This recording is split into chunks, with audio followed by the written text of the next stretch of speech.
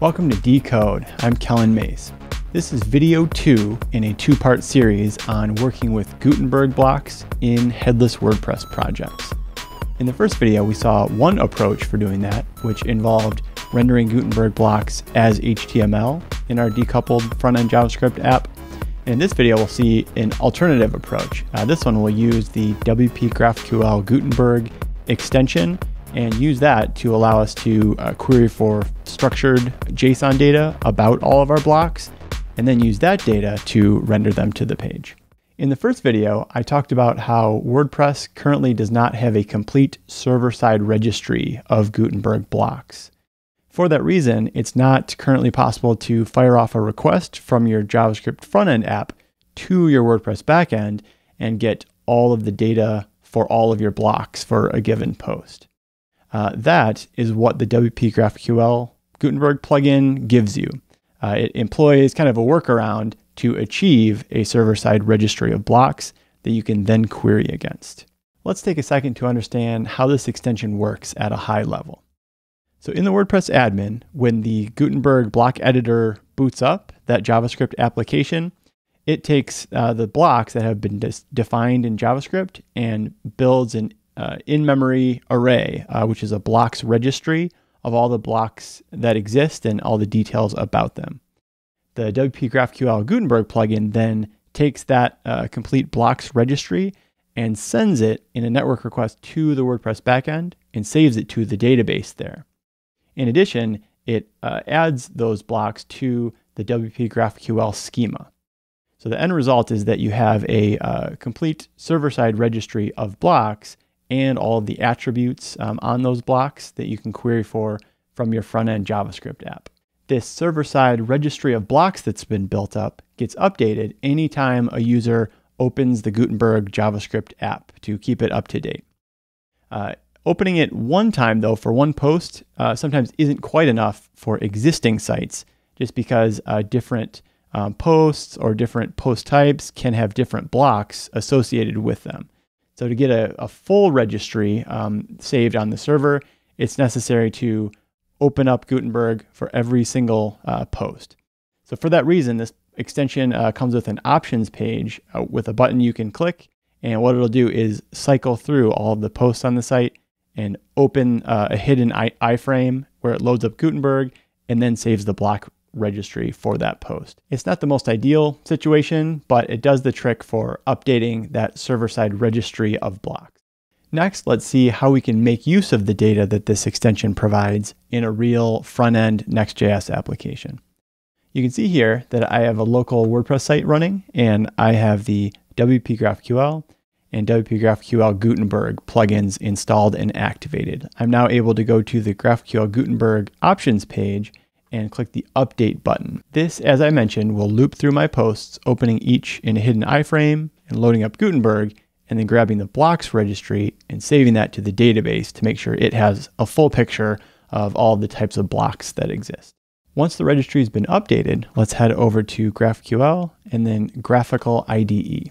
So before activating this extension, you only would have been able to query for a post's content like this.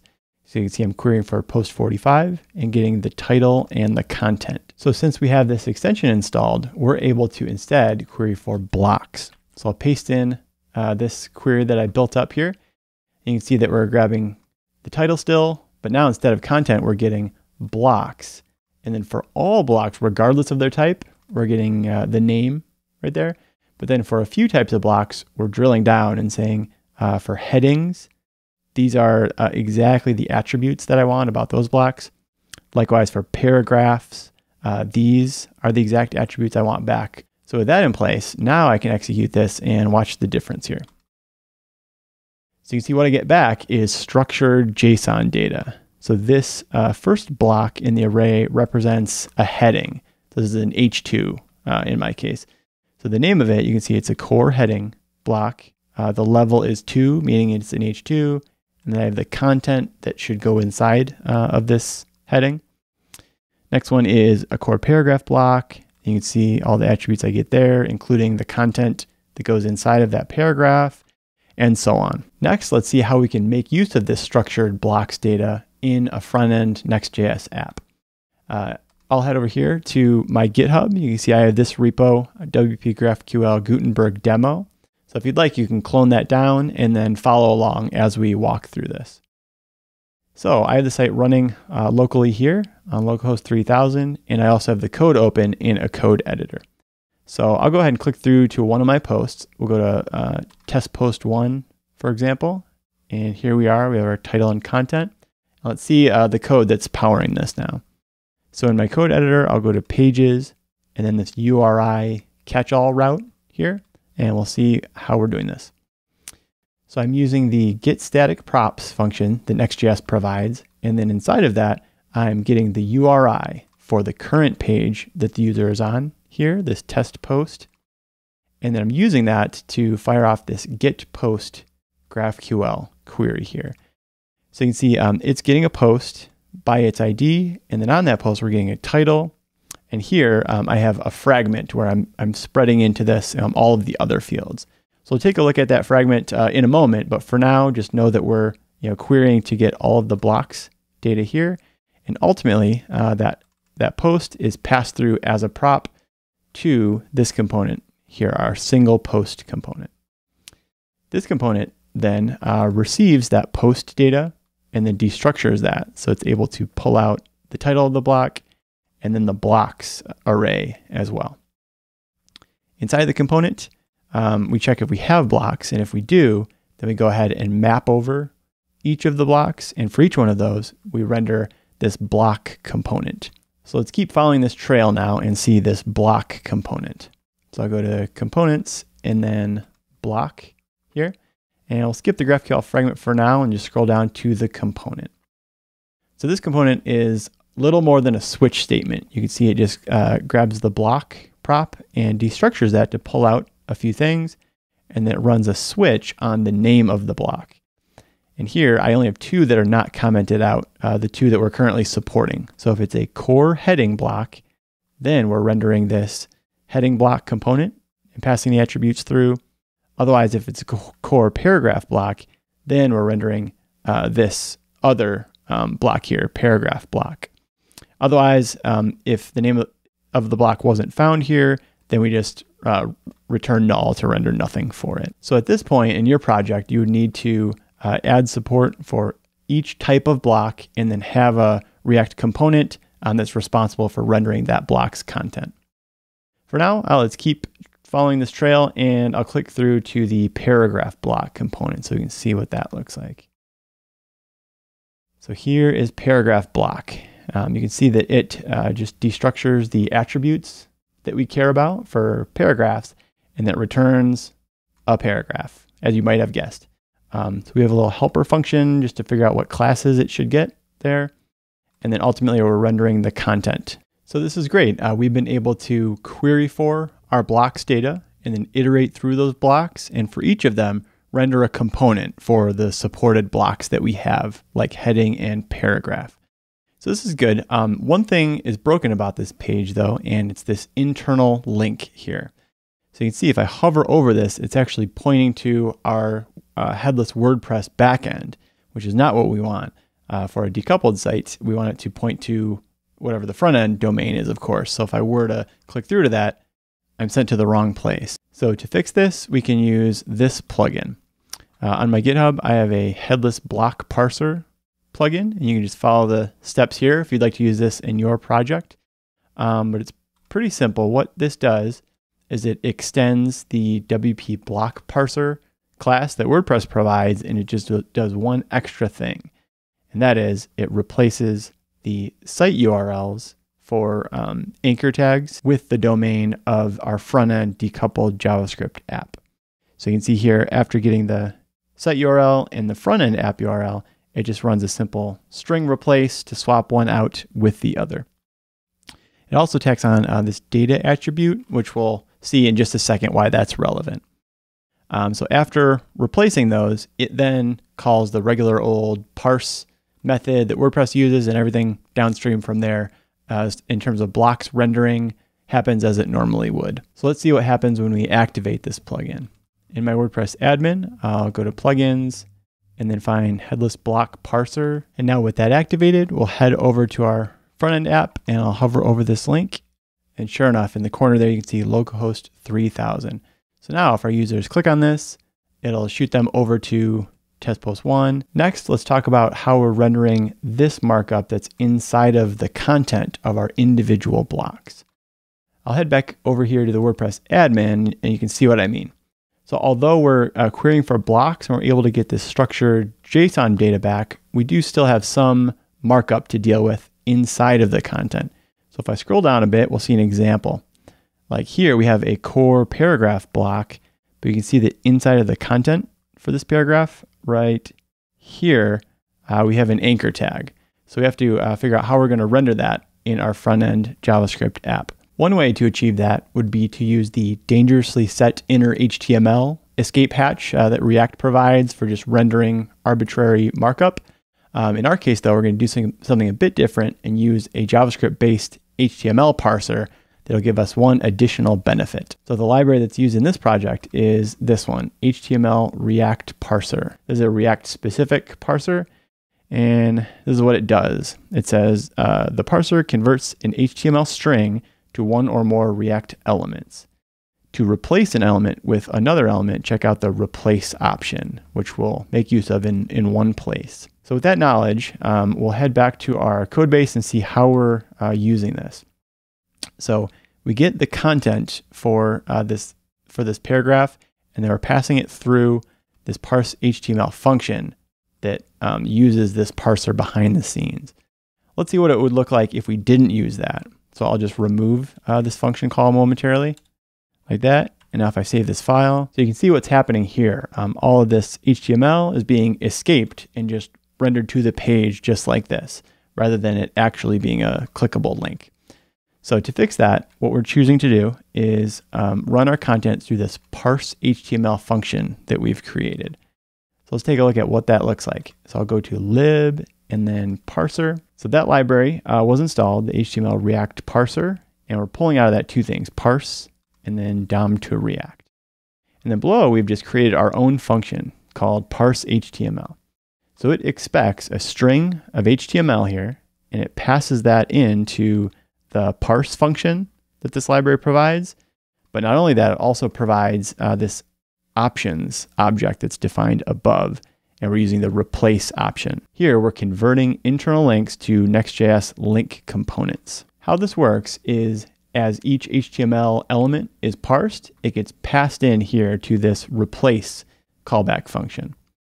And in here, we're checking to see if it's an internal link. And we're doing it this way. We're checking to see if the name of it is equal to A, meaning it's an anchor tag, and also if in the attributes for this element, we have a data internal link attribute that is set to true. So if that's true, then you can see what we're doing. We're returning a Next.js link component. I can now head over here to my Next.js app and try out an internal link. So I'll click and click again. And as you can see, I'm being sent from one to the other with no full page reload. So in this example, we were making use of this parser to swap out regular old anchor tags with link components for our internal links, but you could use this for a number of other things as well. Next, let's take a look at how we're composing our GraphQL queries. So here in the paragraph block file, I'll scroll up a bit and we can take a look at this fragment here. So you can see that inside, I'm defining all the attributes that we want back for paragraph blocks. And then if you scroll down, you'll notice that this list here that we're destructuring from the props passed into our paragraph block component match that. So the reason we're doing this is for code co-location.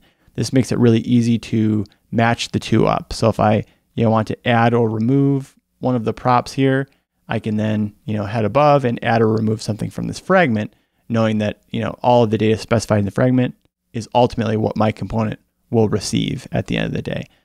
So breaking up the query into a fragment like this makes it nice and easy to manage things. You can see that when we just destructure the props here, we're not actually making use of all of them at the moment. We only are using align and content, but in your project, you may very well need to use several of those. Now let's head to the top of this file and see where this paragraph block attributes fragment is being used. So to do that, we'll go up one level to our block component, and we'll see here that we have this blocks field fragment that we're building up, and inside of the blocks field, this is where we're using those. So we have all of our attributes that heading blocks care about and all of our attributes that paragraph blocks care about. And we're interpolating both of those fragments here into this GQL tagged template literal that we're building up. And then we use those in two places. So one place is here. This is where we apply all of the heading block attributes. Likewise, down here, this is where we apply all the paragraph ones. And I have a little to-do here and a comment that just says add fragments for all other block types. So in your project, you could follow a similar pattern to this, where you define the fragment that's co-located with the component responsible for rendering it. And then here in the block file, you interpolate like this, and then go ahead and make use of the fragment for that type of block. Now let's go up one final level and see where this blocks field fragment we've built up is used. So if we head back to our URI catch-all route here, and I scroll down a bit, this is that original one that we saw toward the start of the video here. So this is where we're taking the blocks field, and then we're applying that at this level, so that when we query for our post, we're getting its title as well as all of the fields specified in that fragment. Let's wrap things up by talking about the trade-off that you're making if you choose to go with this approach for rendering Gutenberg blocks.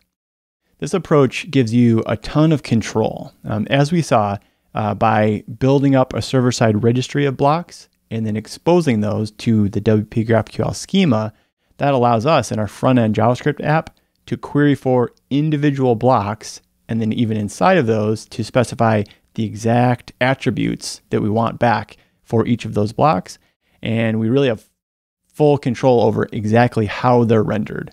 So if we want to end up rendering out markup for a certain block that's vastly different than what WordPress core would have rendered for that particular block on a traditional WordPress site, we can do that. You can do anything with those attributes that you want, render them however you want. That also applies to styling. You can style blocks however you want as well. And you can even easily support blocks that are more complex. So if you have blocks that are interactive in some way and the user interacts with them and they make their own network requests or they maintain their own internal state, that kind of thing, that's a good use case for this kind of setup where you're able to render separate components that represent each individual block. So all of that fine-grained control that comes at a cost though, and the cost is ease of implementation is kind of out the window. In the first video of this series, we saw that if you take the full HTML content for the post content and render that to the page, swapping out a couple of the nodes using a parser, that saves you a fair amount of work because you're using the already generated markup that WordPress gives you. With this approach, you lose that ease of implementation though. You have to render your own components for every type of block, and even keep in mind more complex scenarios like blocks that have other blocks nested inside of them. So you have some recursion going on where you have blocks inside of blocks, and your front-end app would need to accommodate all of those. For styling, we also talked about how since you're the one generating all the markup for these blocks, you would also need to style all of them from scratch. In addition, the data fetching scenario gets more complex as well. Instead of simply saying, give me the post content and getting the HTML, now you have these more complex queries and fragments that you need to compose to get all the attributes for all of your components. So it's definitely more involved, but again, the trade-off is more fine-grained control. I hope this video gave you a really good sense of what querying for and rendering Gutenberg blocks using the WPGraphQL Gutenberg extension looks like in practice, and it's helpful to you in your projects. Thank you so much for watching. Make sure you subscribe, and we'll see you in the next video.